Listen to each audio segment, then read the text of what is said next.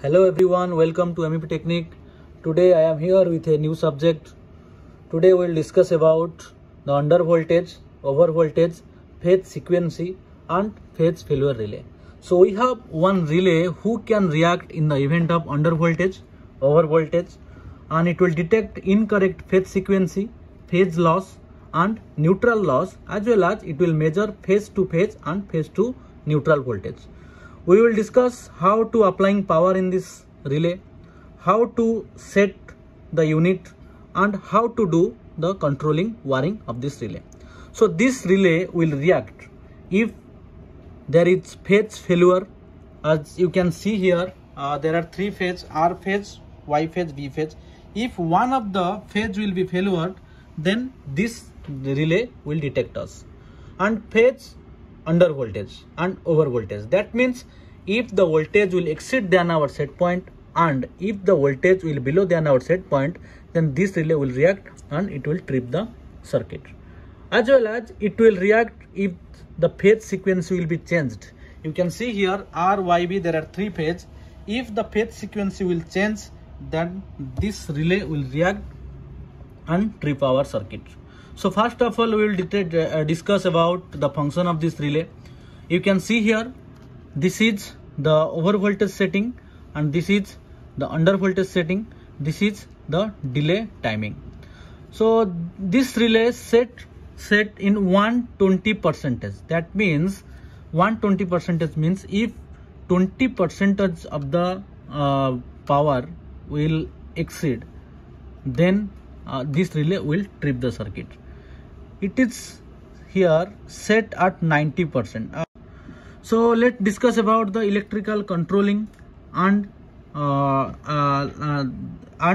how we can control the cable with the main power supply. You can see here there are four terminal: line 1, line 2, line 3 and neutral. So that means line 1 is connected with R phase.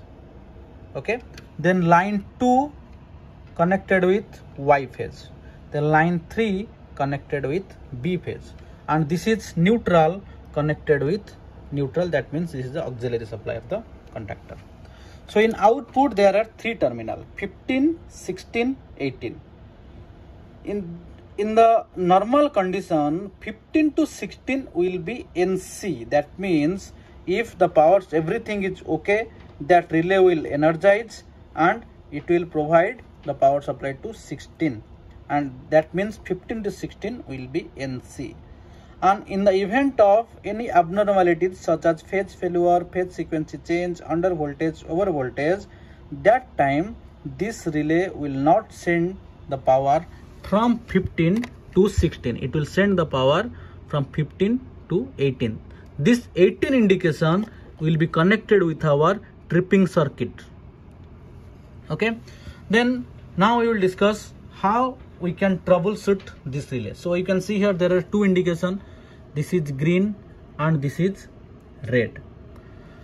Green indication and red is, we can get to know the failure of this relay by check this indication lamp. So if the phase and neutral missing, that means if the phase is failure, then green and red both indication lamp will be off position. If the phase reverse, that means if the phase sequence change, that time green this indication will be flashing and red indication will be off. And during under voltage, over voltage condition and phase failure condition, this indication lamp will be on and this indication lamp will be off.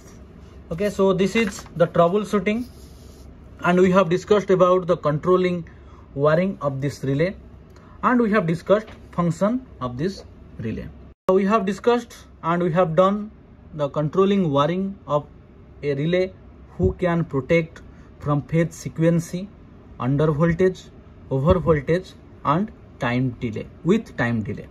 Okay, so I hope you understood whatever we discussed. Okay, I will mention the controlling diagram as well as the troubleshooting criteria in the video for your information. and it will be easy for you to get the information. So I hope you understood everything whatever we discussed. If you have any comments and you have any doubt, please do not hesitate to write the comments in the comment box. And if you have not subscribed the channel, please do subscribe and like and comment and press the bell icon to get the notification.